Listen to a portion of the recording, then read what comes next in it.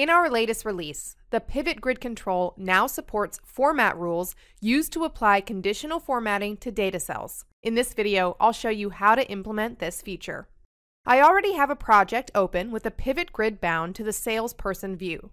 First, make sure that Bar Manager is added to the form.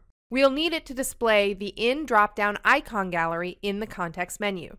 You can apply format rules in two ways: define a cell type, or specify the intersection of row and column fields. Let's create a rule specifying the cell type. Select Pivot Grid Control and open the Properties window. To launch the collection editor, click here. Then, click the Add button and define the format options. In this rule, the measure is a quantity field. The rule specifies values between 1500 and 2500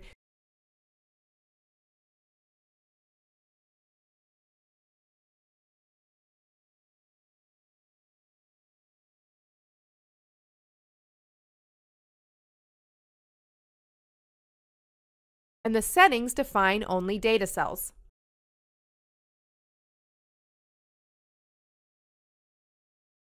Let's run the application to see the result.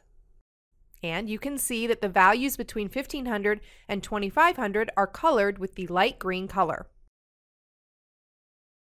Let's create one more rule specifying the intersection of row and column fields.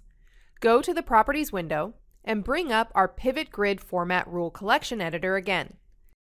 In this rule, the measure is an extended price field. The rule specifies the 5 biggest values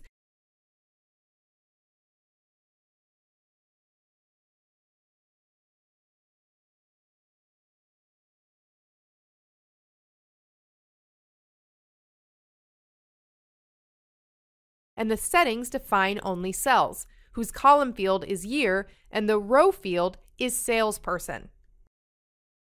Let's run the application again and you'll see that these 5 biggest prices are yellow.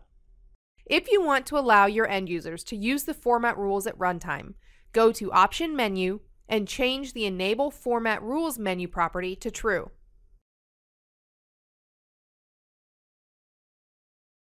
Let's see how it works. For example, right-click the Extended Price Grand Total cells and format them with the Data Bar rule.